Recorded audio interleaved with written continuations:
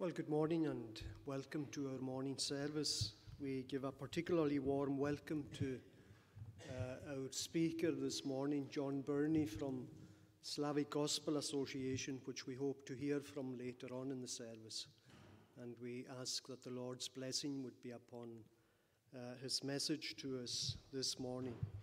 But before that, we're going to begin our worship by singing in Psalm 100 on page 362. Psalm 100 on page 362.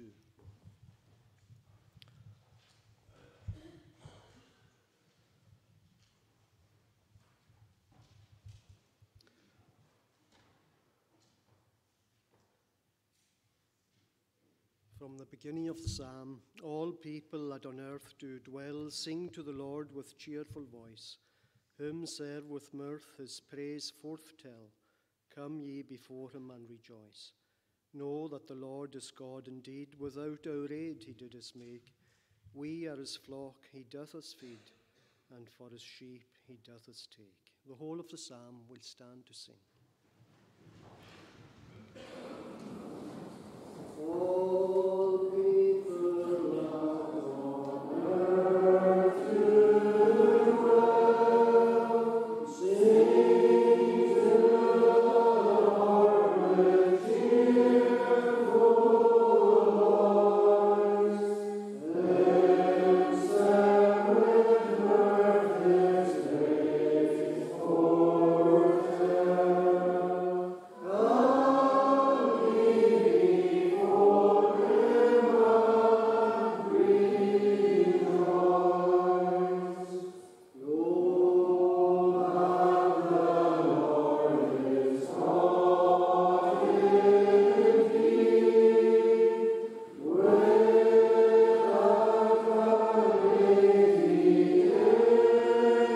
covenant he did us make. We are his flock, he doth us feed, and for his sheep he doth us take.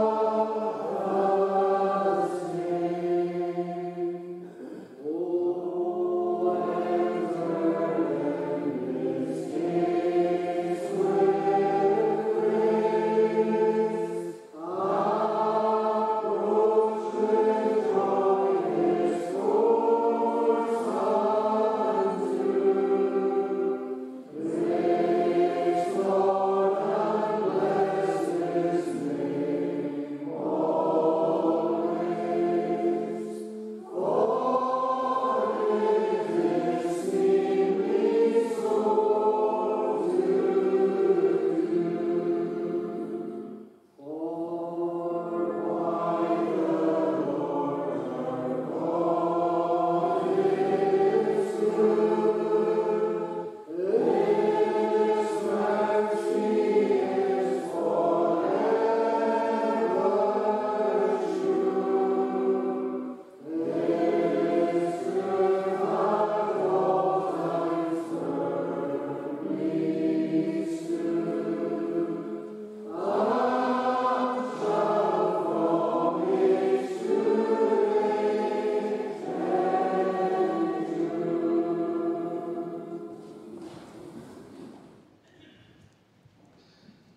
Let's bow our heads in prayer. Let's pray together.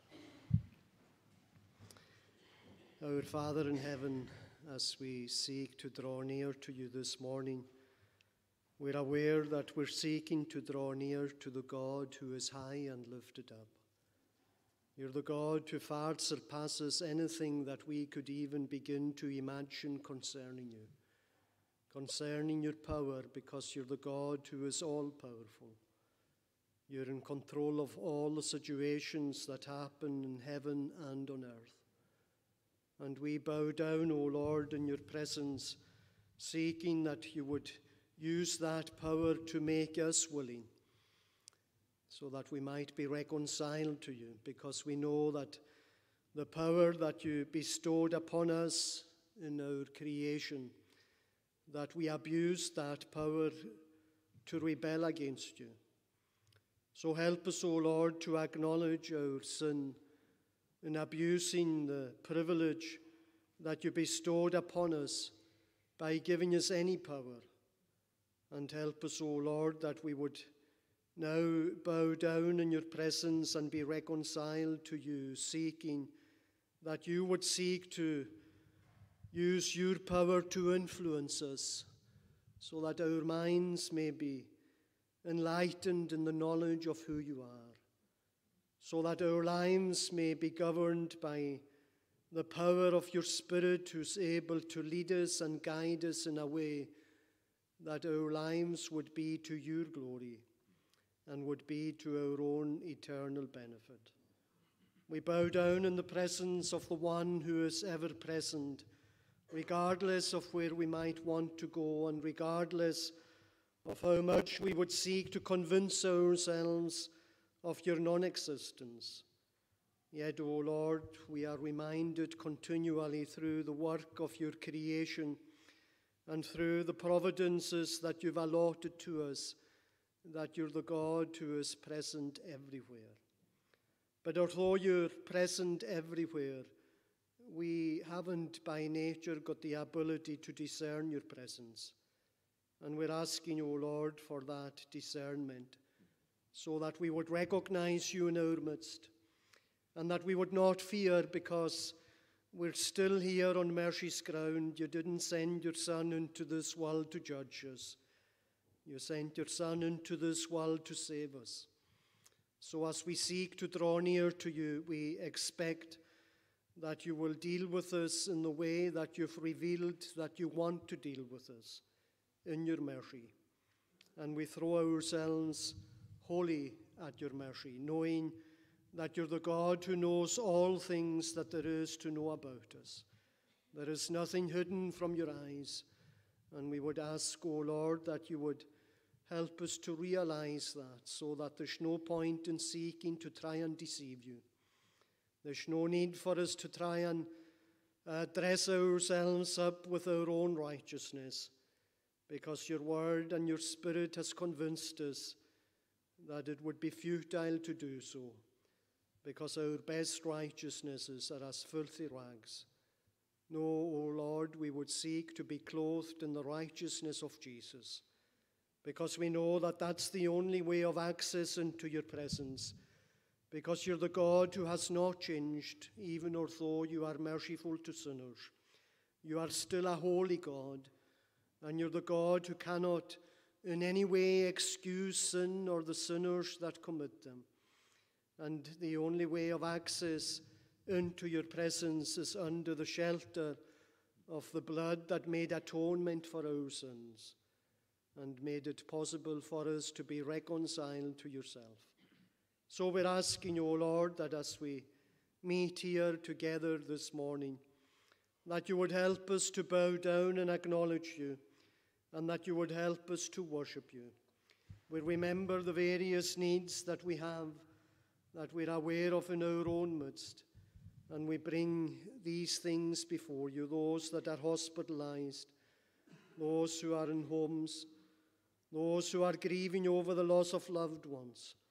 We now have 2 families who have suddenly lost their sons, parents still alive and their children being taken into eternity. We ask, O Lord, that you would be pleased to bless these parents, that you would draw near to them to comfort them, and that you would bless the siblings that have been bereft of brothers. We ask, Lord, that you would be merciful towards them and that you would reveal yourself to them as the friend that sticks closer than any brother. Lord, we would commit these families to your care. And the things that we're aware of in our own midst, we know that it's common to all of mankind. So we wouldn't confine our prayers to our own congregation or our own community. We would seek that you would, in your mercy, hear the prayers of your people throughout the world, that you would, in your mercy, continue to bring forth your own kingdom, that you would continue to raise up those that will go forth to proclaim the gospel of Jesus Christ. And in that respect, we pray for our visiting preacher this morning, John Birnie, and for the work that he's associated with the Slavic Gospel Association. We commit that organization to you as those who have gone out into the great harvest field. And we pray, O Lord, that you would bless every endeavor that they make and every missionary endeavor that is made throughout the world to reach this world for Christ. We pray, O Lord, that your kingdom would continue to come, that we would see sinners flocking into it, and that we would see the kingdom of heaven being taken by storm. Lord, we ask that you would lead us and go before us to these ends, that you would hear and answer the prayers of your people, having mercy upon us for our sins and shortcomings. For we ask it in Jesus' precious name. Amen. Well, it's nice to see some of the children back with us this week. And I'm going to hold something up and I'm going to ask if you know what it might be or what I might use it for. Who's going to tell me? Yes, down there. Sorry? I'm not hearing you, but I'm quite sure you've got the right answer. It's a key. Is that what you said it was? It's the key to my car. Now, that's a very useful little thing to have, because just recently I jumped into my car and I put my hands in my pockets and I couldn't find it. I jumped out of the car and went through my pockets and I couldn't find it. Now, there was nothing wrong with the car. It didn't have a flat tire. There was plenty of petrol in the tank. I knew that the engine had been running perfectly the last time I had used it.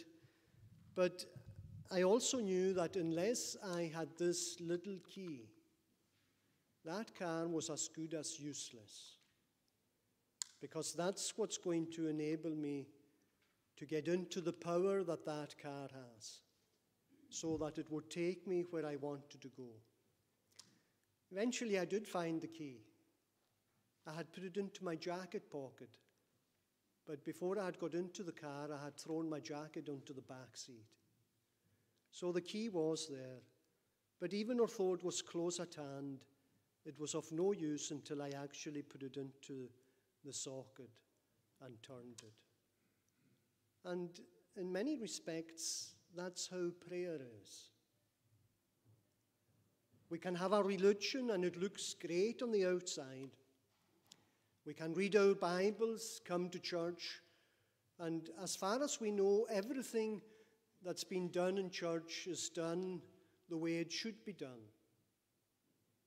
But unless God blesses us going to church and His own word to us, then we won't experience the power of God in our hearts. And in order to experience the power of God in our hearts, we need to do one simple thing. We need to pray to Him. And we need to ask Him to help us. Because although everything else might look fine, unless God blesses us and comes into our hearts in power, then we're not going to go any further forward in our spiritual lives. So we need to pray. Just as I need the key to start my car, to unleash the power, we need to pray to God so that He would unleash His power. So let's just join together and do that now. Our Father in heaven, as we come before you this morning, we acknowledge that although everything that we do might appear to be what we ought to do, it might appear to be to your glory. We're reading your word. And even as we go to Sunday school, the teachers will tell us and explain to us what your word means.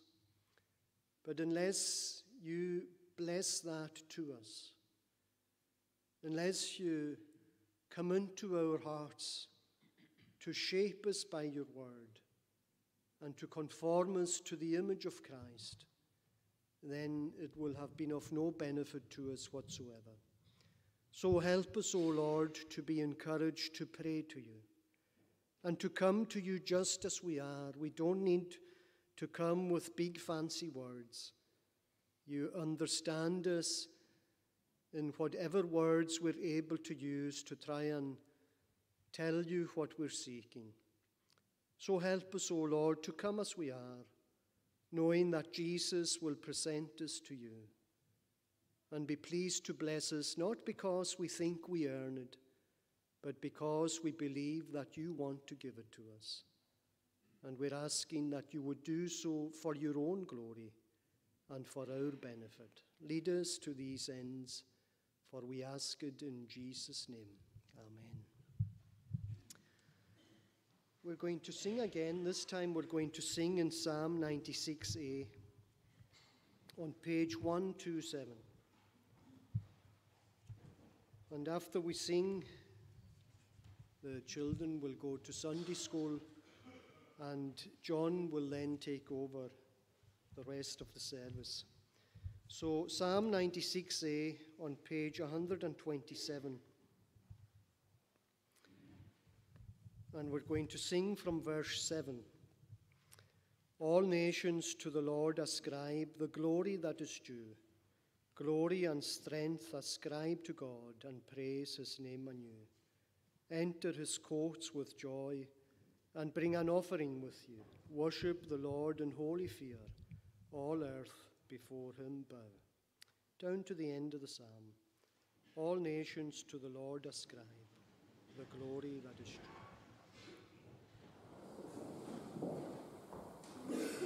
All nations to the Lord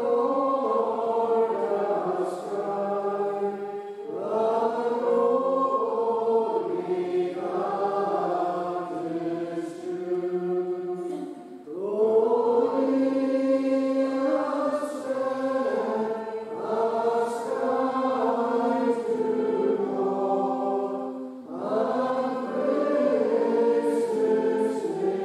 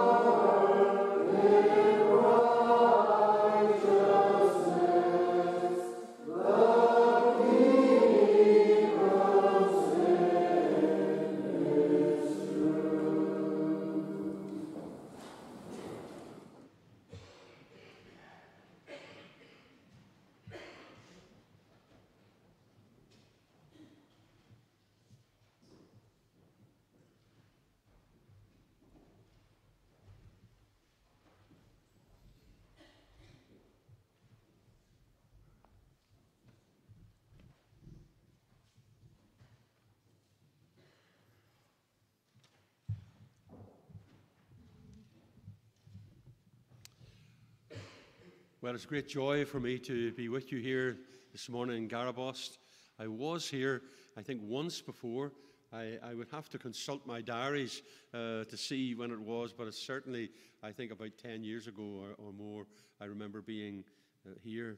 But a delight to be here today. I thank you for your welcome, and thank you for the opportunity to share with you something of what God has been doing through SGA in recent years, particularly these recent troubled years, and also to focus our mind a little bit on Ukraine.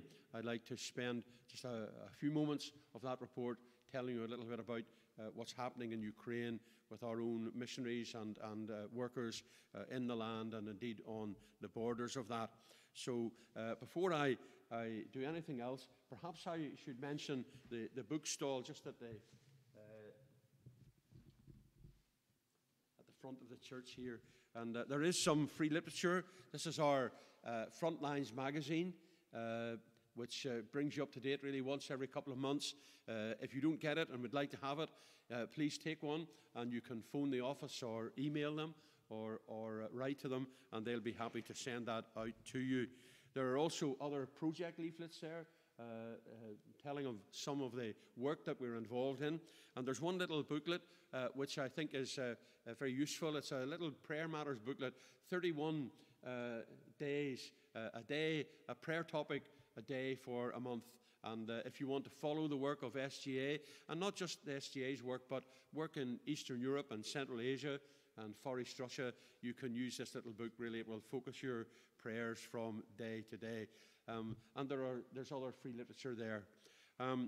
Some books that are there, and don't worry about paying today if you haven't got money and don't want to pay today. Please just take the books, and you can pay later, and the church will forward the money to SGA. This is a book designed really for 10 to 14-year-olds. It's called Peter. It's the story of Peter Deinica, or Peter Dynamite as he became known, the founder of SGA's mission. And it really is a wonderful story of God's grace in a young person's life. And then we have a special offer, and the books are on the table, and I have more in the car as well, so don't be afraid. There are 3 books here. One is on 25 years of our work in Moldova. Amazing work, how it grew from so little to the work that it is today, Bible teaching, church planting, supporting missionaries, helping them with buildings and with transport and all kinds of things. And it's truly a story of God's grace. This is a little book called Casa Philippe. Sorry, this ought to sell at £3. This Casa Philippe is a story of a young couple who were dedicated to God's work in Romania. And the husband, Philip, contracted brain cancer, and he died at 36.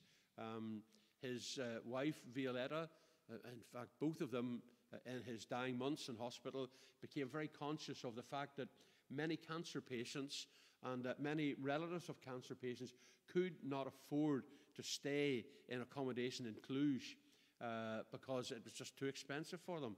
And they weren't able to do that. And so the vision was born of a house accommodation, free or very cheap, for people who would come to visit their patients. And it's turned into a wonderful ministry. People have been converted really through the witness and the testimony of that place, Casa Philippe. Violetta tells a little bit of the story herself, and the rest of it I have set in its context. Then this is a book of testimonies from Central Asia, most of them from a Muslim background or from a pagan background, Brahmanism and black magic and so forth, and people who have been converted and then who have been discipled, who have been helped, particularly by a Bible correspondence course which we sponsor called the Independent Bible Correspondence Course. We support it through our mission partners in Central Asia, Bible Mission, and there are some wonderful stories here of men and women who have been brought to faith in the Lord Jesus Christ. The 3 books should cost £8, but our mission director, Derek Maxwell, is very generous at the moment, and he's offering the 3 of them for £5. So 3 books for £5. I think that's a good bargain, and you'll not get it, I think, anywhere else. So those are there. Please help yourself. And I do have more literature in the car if we run out there. Please look and take what you want. Well, it's a joy to be with you today. I'm going to give a report and share the Word of God. And so, in preparation for coming round the Word of God later, I want us to read together from the Acts of the Apostles. And we're going to dip in, really, to 3 little stories, 3 little snapshots, if you like, of the record that Luke gives us here in his writing. So we're starting at Luke chapter 12. Acts chapter 12. Acts chapter 12 and verse 1. About that time, Herod the king laid violent hands on some who belonged to the church. He killed James, the brother of John, with the sword. And when he saw that it pleased the Jews, he proceeded to arrest Peter also. This was during the days of unleavened bread. And when he had seized him, he put him in prison, and delivering him over to 4 squads of soldiers to guard him, intending after the Passover to bring him out to the people. So Peter was kept in prison, but earnest prayer for him was made by the church. Now, the story goes on, and we join it again in verse 20 of that chapter. Now Herod was angry with the people of Tyre and Sidon, and they came to him with one accord, and having persuaded Blastus, the king's chamberlain, they asked for peace, because their country depended on the king's country for food. On an appointed day, Herod put on his royal robes, took his seat upon the throne, and delivered an oration to them. And the people were shouting, "The voice of a God and not of a man." Immediately an angel of the Lord struck him down, because he did not give God the glory, and he was eaten by worms and breathed his last. But the word of God increased and multiplied. In the next chapter, Barnabas and Saul are sent off on a missionary journey, and we read in verse 4 of chapter 13, "So being sent out by the Holy Spirit, they went down to Seleucia, and from there they sailed to Cyprus. When they arrived at Salamis, they proclaimed the word of God in the synagogues of the Jews, and they had John to assist them. When they had gone through the whole island as far as Paphos, they came upon a certain magician, a Jewish false prophet named Bar-Jesus. He was with the proconsul Sergius Paulus, a man of intelligence, who summoned Barnabas and Saul and sought to hear the word of God. But Elymas the magician, for that is the meaning of his name, opposed them, seeking to turn the proconsul away from the faith. But Saul, who was also called Paul, filled with the Holy Spirit, looked intently at him and said, 'You son of the devil, you enemy of all righteousness, full of all deceit and villainy, will you not stop making crooked the straight paths of the Lord? And now behold, the hand of the Lord is upon you, and you'll be blind and unable to see the sun for a time.' Immediately mist and darkness fell upon him, and he went about seeking people to lead him by the hand. Then the proconsul believed when he saw what had occurred, for he was astonished at the teaching of the Lord." And then we move into further down into chapter 13, and Paul and Barnabas have moved to Pisidian Antioch, and they've preached in the temple grounds, and there's been a tremendous move really amongst the people. And we read then in verse 42, "As they went out, the people begged that these things might be told them the next Sabbath. And after the meeting of the synagogue broke up, many Jews and devout converts to Judaism followed Paul and Barnabas, who, as they spoke with them, urged them to continue in the grace of God. The next Sabbath, almost the whole city gathered to hear the word of the Lord. But when the Jews saw the crowds, they were filled with jealousy and began to contradict what was spoken by Paul, reviling him. And Paul and Barnabas spoke out boldly, saying, 'It was necessary that the word of God be spoken first to you. Since you thrust it aside and judge yourselves unworthy of eternal life, behold, we are turning to the Gentiles. For so the Lord has commanded us, saying, I have made you a light for the Gentiles, that you may bring salvation to the ends of the earth. And when the Gentiles heard this, they began rejoicing and glorifying the word of the Lord, and as many as were appointed to eternal life believed. And the word of the Lord was spreading throughout the whole region. But the Jews incited a devout woman of high standing, and the leading men of the city stirred up persecution against Paul and Barnabas, and drove them out of their district. But they shook off the dust from their feet against them, and went to Iconium, and the disciples were filled with joy and with the Holy Spirit. We praise God for his word and the record that he has left us of his people in those ancient days. Now we're going to sing again before we come to the report and the preaching of the word. And our psalm this time is Psalm 78 on page 101. Psalm 78, and we are going to sing verses 1 to 6. Psalm 78. O my people, hear my teaching, parables I will unfold. Give attention as I utter dark and hidden things of old. Things that we have heard and known, by our fathers they were shown. We will tell them to our children, generations yet to come. We will show the Lord's great power and the wonders he has done. Laws for Israel he made, statutes firm to be obeyed. Verses 1 to 6 of Psalm 78, please.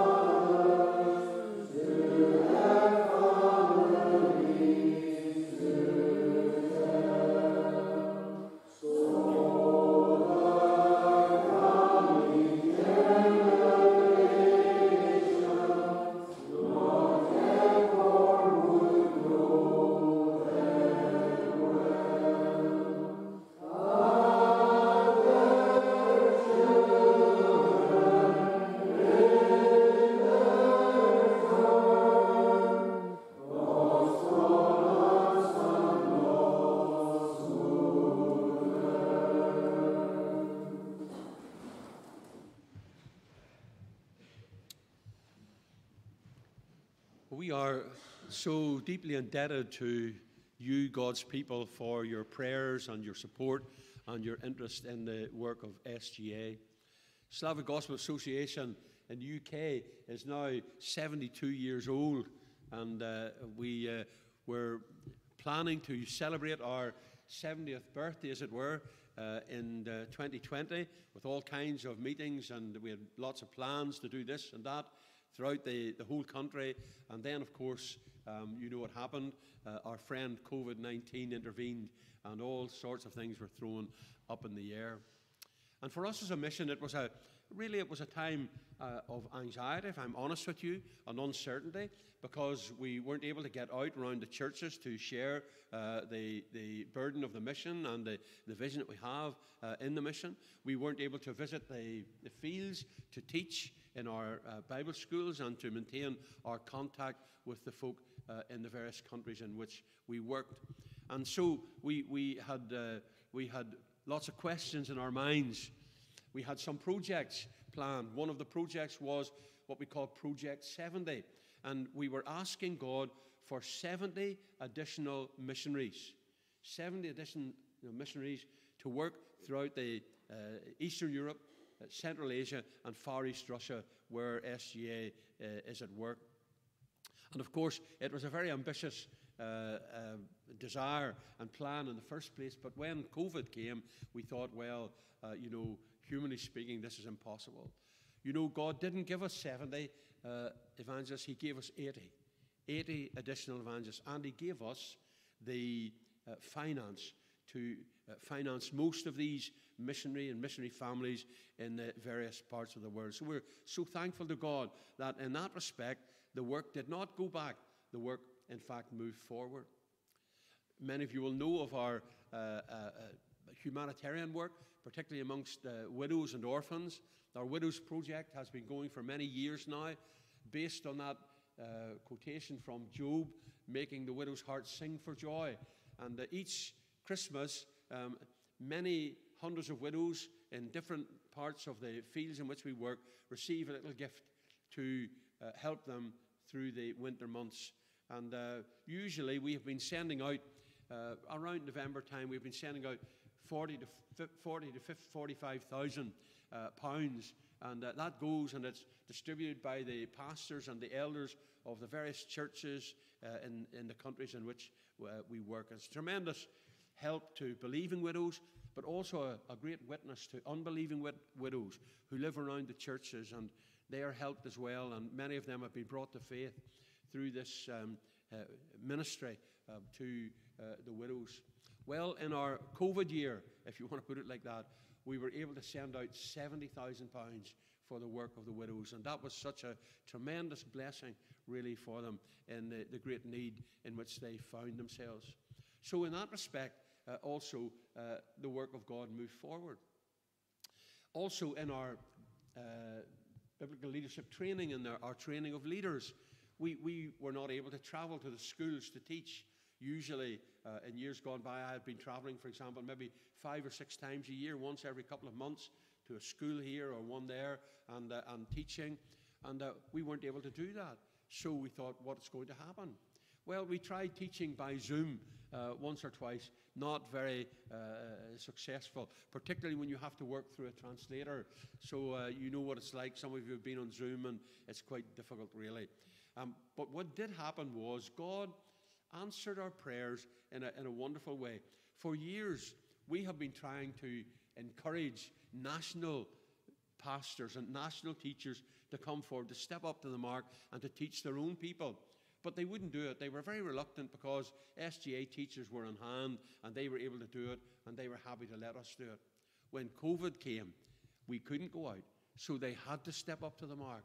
And so God moved the work forward in this way, so that there are a number of national teachers now who are involved along with us in teaching in the mission schools. For example, in Poland, that has happened. In Moldova, in the school in Belts, that has happened. And in that school in Moldova, we have just seen our 15th group of students commence their studies for 2 years. And that's a tremendous encouragement to us, because it means that really well over 300 of our graduates have come out to work in the churches in North Moldova. And God has blessed in that way. So in our biblical leadership training, the work did not go backwards. The work actually also went forward.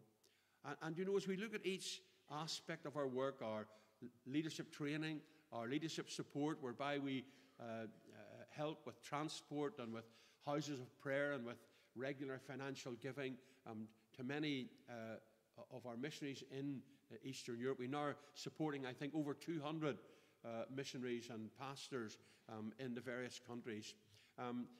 That has has been maintained, and not just maintained, but indeed it has accelerated too. And God really has, I think, surprised us. Maybe we should be ashamed at our lack of faith, but God has surprised and delighted us by moving all of this work forward. Well, please continue to pray for those ongoing ministries. Those are things that happen. Christian literature, for example, we have just in the past couple of years produced Bibles in the Uzbek, in the Kazakh, and in the Tajik languages. Not just Bibles for adults, but also children's Bibles. And the project will deliver, or will mean that a children's Bible and an adult Bible are delivered to many homes. The idea is that these packs will go out to local churches, and the believers in the local churches will then distribute them to 4 families that they've prayed for, and that they're praying that God will work in their lives.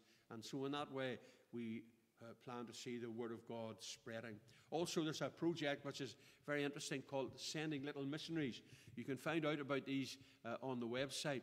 And the Little Missionaries are radios. And we're in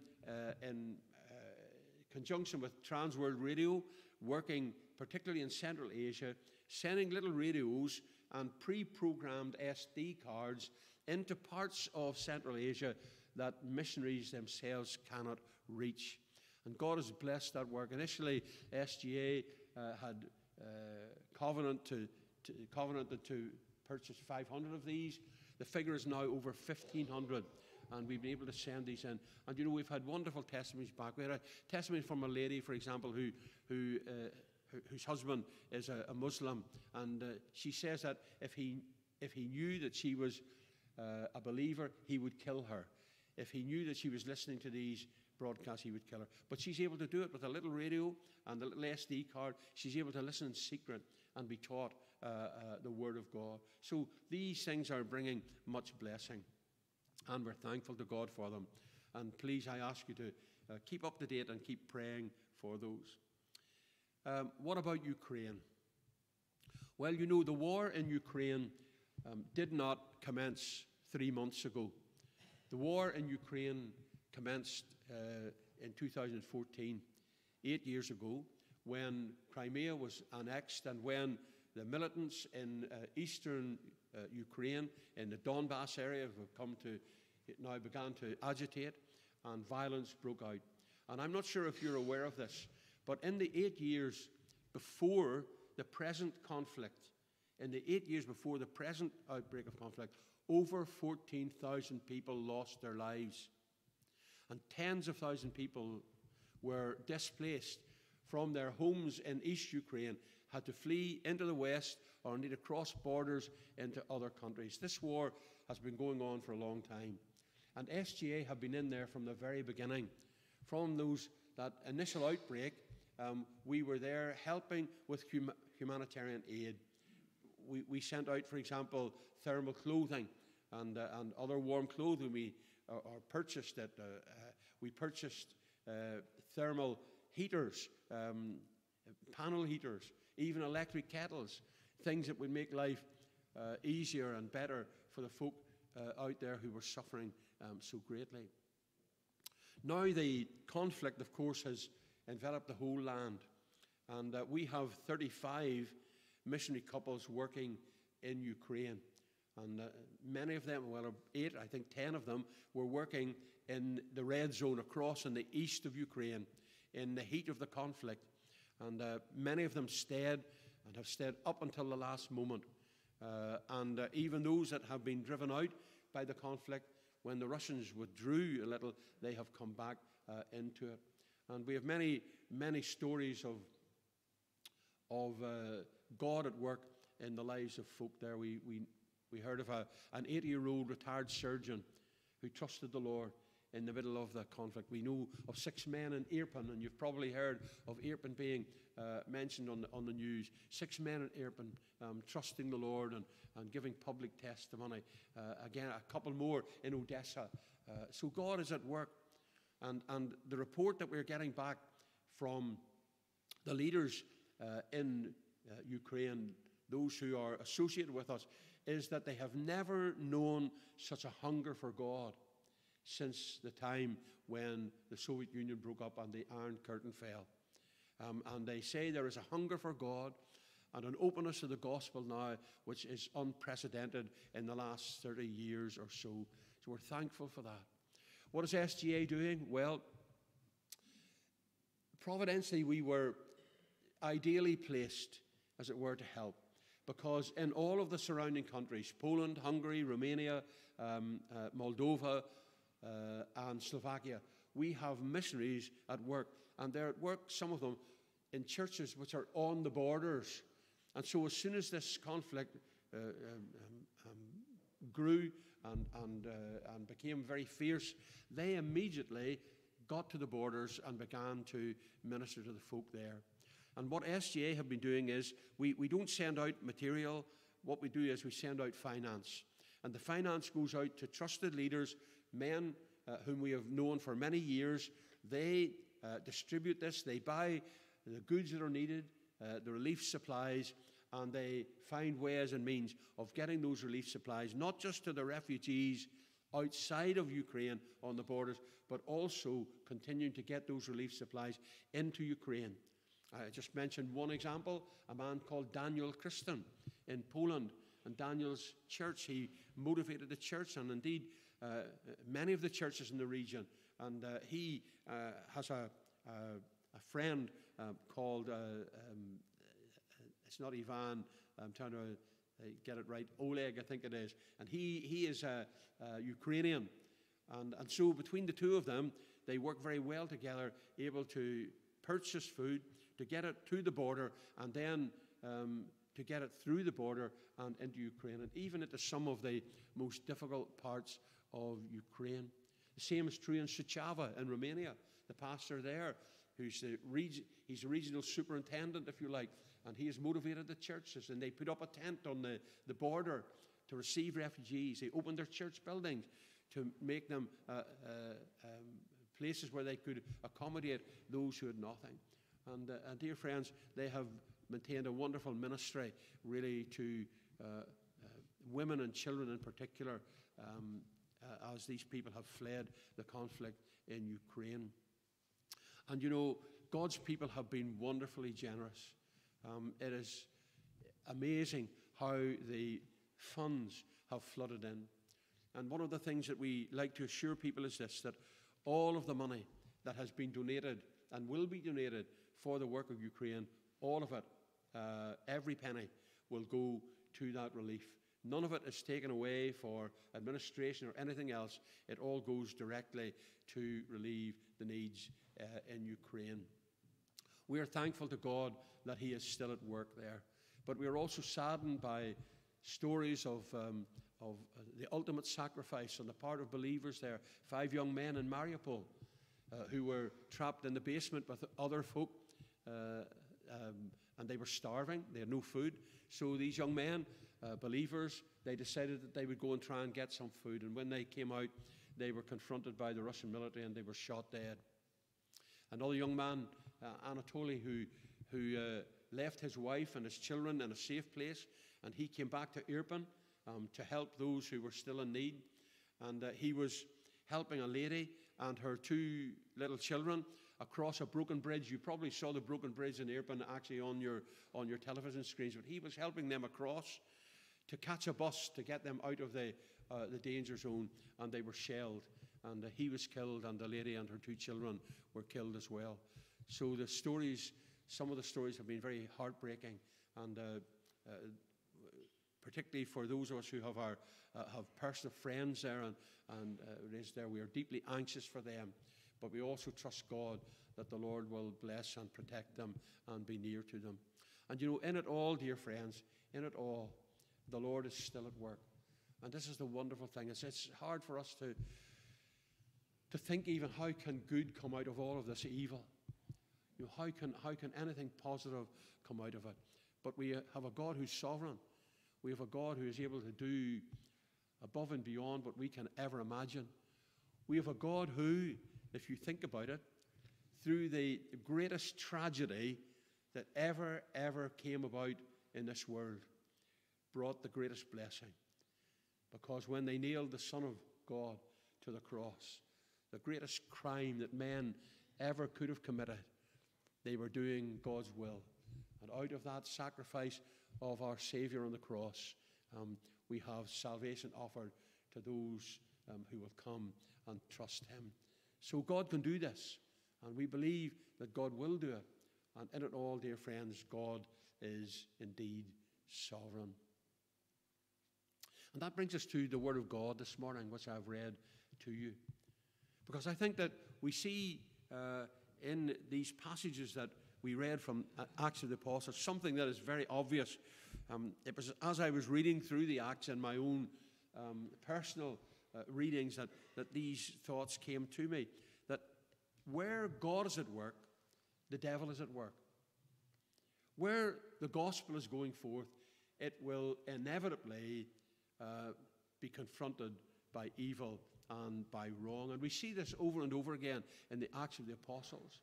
As the early church sought to establish a witness and to witness the people, there was opposition and persecution on every hand. And we see it here, actually, in these passages that we've read from this morning. We started off with Herod and Herod's action against the apostles and against the church. And I want to say to you this morning, and you can take this little thought home with you and think about it. It's very simple. That neither dictators, deceivers, nor deniers will halt the spread of the gospel or will curb the word of God. The word of God is not bound. Dictators, deceivers, and deniers cannot stop it. Think about dictators. Well, you think of Herod. Herod was the ultimate dictator in that day. He moved against the church, and he killed James, as we said, and because he saw it pleased the Jews and he wanted to keep in with them, he was going to do the same with Peter. But God delivered him, and God's power prevailed. And it's interesting, isn't it, that dictator was brought low. That dictator was brought low, but God's power prevailed. Foolish Herod set himself in opposition to God, and his pride blinded him to his mortality. And he took to himself that which belonged to God alone. He did not give God the glory, Luke tells us here. And with one stroke of judgment, God destroyed this dictator and took him out of the picture. And not only that, not only did God's power prevail, but God's word multiplied. And it's interesting, isn't it, as you read that story, that all of Herod's opposition did nothing really to curb the spread of the word of God. Look at verse 24 in chapter 12. But the word of God increased and multiplied. And the disciples rejoiced that despite the opposition, the word of God was indeed capturing the hearts of men and women. And there's a little phrase in verse 25, which I don't think we read together, but this is what it says. And Barnabas and Saul returned from Jerusalem, listen, when they had completed their service, bringing with them John, whose other name was Mark. And one of the things that reminds us is that God's mission will be accomplished. God's mission, God's work will be done. It would be easy to gloss over that little phrase. But they returned to Antioch when they had done what they wanted to do. The fires of persecution had not deterred them from doing the will of God or for leaving the work of God incomplete. So that's dictators. You think that Putin, with all his might and his power, can hold back the word of God? Can't. Dear friends, at this present time, you'll smile at this. At this present time, at Putin's back door, there are 100,000 Russian Bibles being stored in Moscow to be moved into Central Asia. Why produce Russian Bibles? Well, we produced them in Uzbek and Tajik and so forth. But the common language of Central Asia, for the many smaller ethnic groups into whose language we can't or haven't the ability to translate into all of those languages, but they all speak Russian.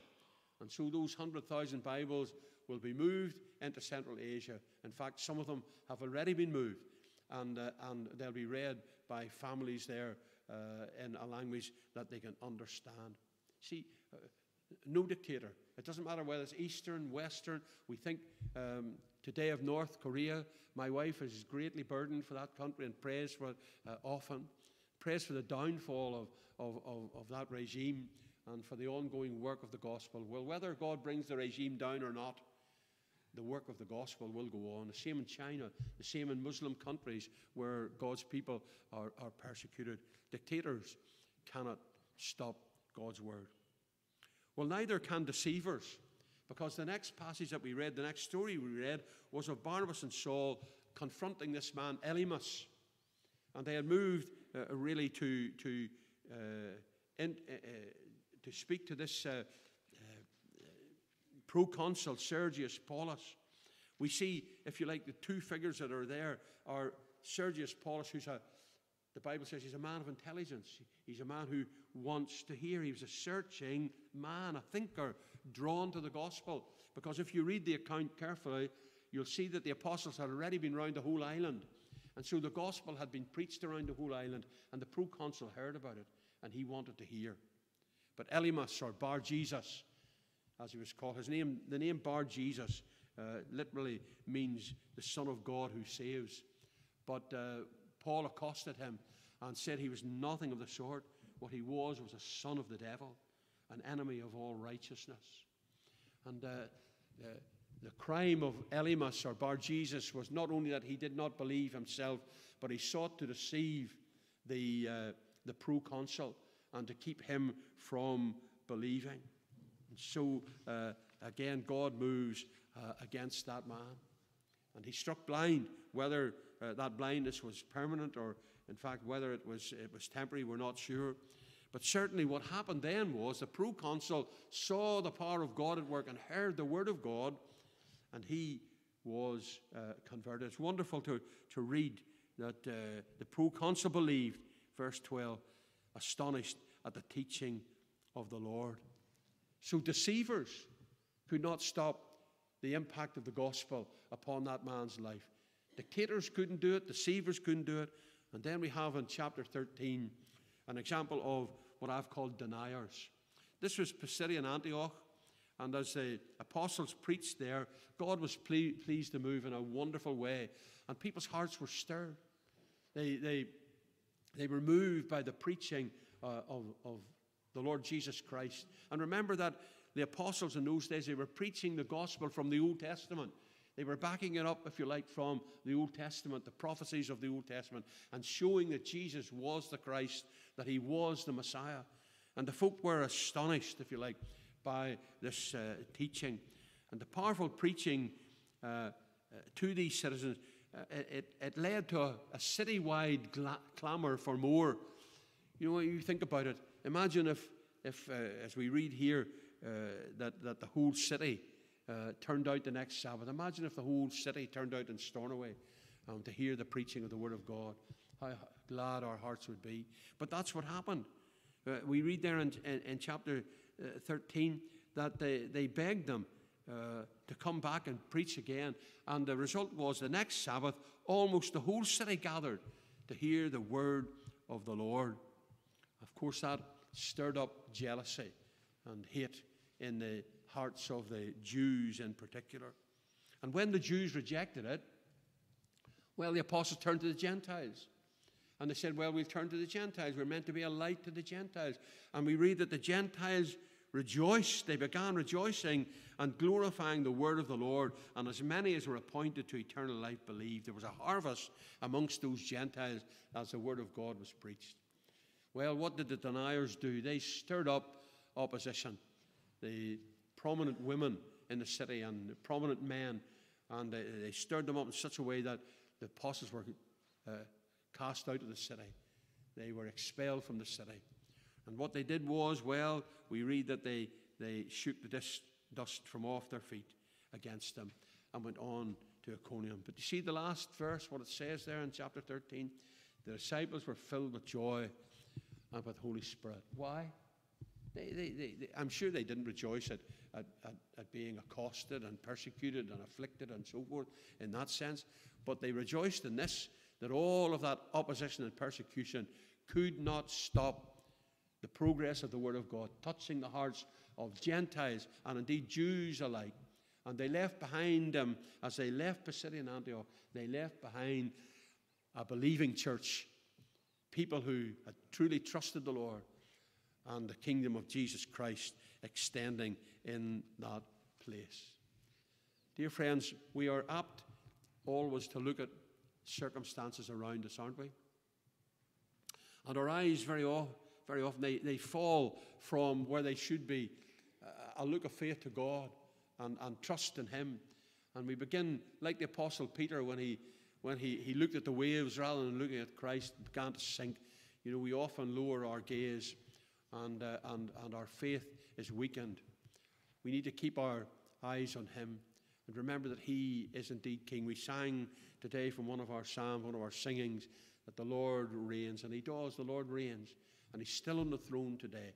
It's not Joe Biden, and it's not Vladimir Putin, and it's not any other leader in the world. The Lord is King. He is Lord of all, and the Lord is working out His perfect purpose in our world. We don't know how. It's mysterious to us. We cannot see or understand many of the things that happen. But as believers, we trust Him because we know that the Lord does all things well. So I hope that you'll be encouraged today. You know, all the opposition that the devil can throw at us as the people of God and as the church of Christ, it will fall to the ground ultimately because the Word of God will prevail. And as our Lord Jesus Christ said, I will build my church, and the gates of hell shall not prevail. May the Lord bless you and bless His word to your heart today. We are going to close by singing again Psalm 126. It's page 171 in your Psalter, page 171, and we'll finish with Psalm 126. I love this. You know, I think I first learned to sing this here in Lewis many years ago, and it's become one of my favourite psalms because it does encourage us with regard to the Word of God and the sowing of that Word in the hearts of men and women. When Zion's fortunes God restored, it was a dream come true. Our mouths were then with laughter filled, our tongues with songs anew. The nation said, the Lord has done great things for Israel. The Lord did mighty things for us, and joy our hearts knew well. Restore our fortunes, gracious Lord, like streams in desert soil. A joyful harvest will reward the weeping sower's toil. The man who, bearing seed to sow, goes out with tears of grief, will come again with songs of joy, bearing his harvest sheaf. Let's stand to sing to God's praise. When Zion's fortunes God restored, it was a dream come true. Arms were with laughter filled, our tongues with songs anew. The nations said, the Lord has done